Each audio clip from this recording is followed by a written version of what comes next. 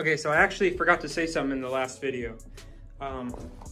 So I actually went to Home Depot and I bought these.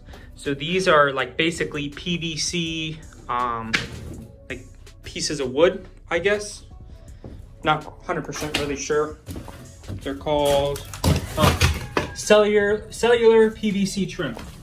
So basically, we have a tropical storm coming in this weekend. So it all depends if, you know, how bad the storm is, if I can really get the solar panels up. But the issue I'm having with them is, let me see if I can show you, is from the beam to the beam, it's too far of a gap from where the solar panel mounts are.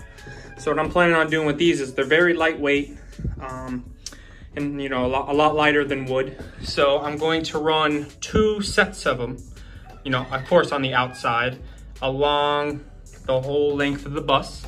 And everywhere you see a beam, I'm gonna drill a hole, and then I'm gonna put like a, you know, like sheet metal screw in. So I'm gonna basically drill these into the beams, and then I'm gonna attach the solar panel mounts to these.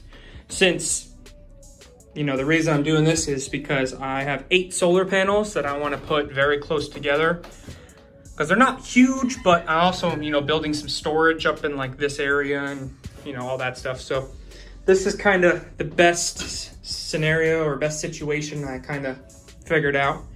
I know some people mount solar panels straight to the ceiling, you know, the whole 9 yards, but for me, it's not gonna work like that. But yeah, so like I said, they're 1x3s, so should definitely be enough room. Like I said, I mean, they're very, very light. I mean, each board's probably only, I don't know, 5 to 10 pounds, something like that. So versus a 1x3 or 1x4 piece of wood from Home Depot, you know, might weigh, say, like 25 pounds. So, you know, and again, just working on a little bit of the lighter weight. Another thing too is, since I reflex sealed the roof the other day, because there was just, the leaking issue is kind of insane. Since I flex sealed it, I got all the leaking under control, no longer leaks, so I have to paint over that first, and then I'm gonna install this. All right, everyone. So we're doing the unboxing of the solar panels. This is what they look like. I have 8 100-watt solar panels. They do come without the mounting brackets on them, which, as you can see, I already put all 4 on this one. So yeah, so those are the 8 solar panels. Right in here is going to be the charge controller. If you guys want to see, I got the Rover 60 or 60 amps. It's kind of hard to pull it out with one hand. Actually, I'll leave it in there because it's kind of big.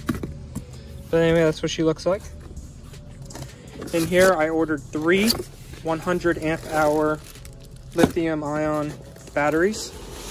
However, only one of them has come in so far. So that's what they look like, which again, I'll pull them all out in a minute. And then some extra wiring, you know, these are just the wires to connect all the solar panels together. Got some fuses. I have the Bluetooth module. And then in here is all the mounting brackets. And then I also have the inverter, which I left inside. So I do have to get that as well. All right, everyone. I just finished installing the solar panels on the roof. Just kind of show you. So this is all the flex seal when I reflex sealed all of it. I didn't paint over it yet. But if y'all can kind of see what it looks like. What I did is I ran basically 4 pieces, 1x3 PVC trim instead of wood. I ran those as like the studs. So I drilled those into every one of the beams, which you can see by the gold screws.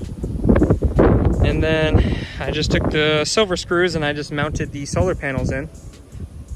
So this in total here is 800 watts of solar, which is 8 panels, 100-watt panels.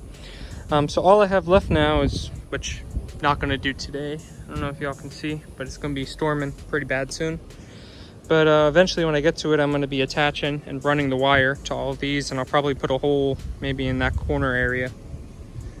Yeah, just kind of showing y'all what it looks like. Cool, solar panels installed. So basically this is all the leftover solar panel stuff. So basically, not to get too far ahead of myself, but because of the, you know, the whole tropical storm coming in, I wanted to get those solar panels up before it starts raining real bad. You know what I mean? Because when it's raining, I can focus inside the bus. The solar panels, remember I showed you that eventually I'm gonna drill the hole and run the wire. So the wire will come from this area. Of course, you know, run down here, and then this will be the bed frame, you know, where all the batteries and etc. will be held. And the other arrows are just more for electrical work for me once I get to it. All right, everybody. This is what the solar panels mounted looks like. And these are what the 2 ventilation fans look like. Or you can say intake, exhaust fans, whatever you want to call them. So yeah, we still got to paint some up in here. I did some extra flex sealing. But anyway, there's what they look like installed.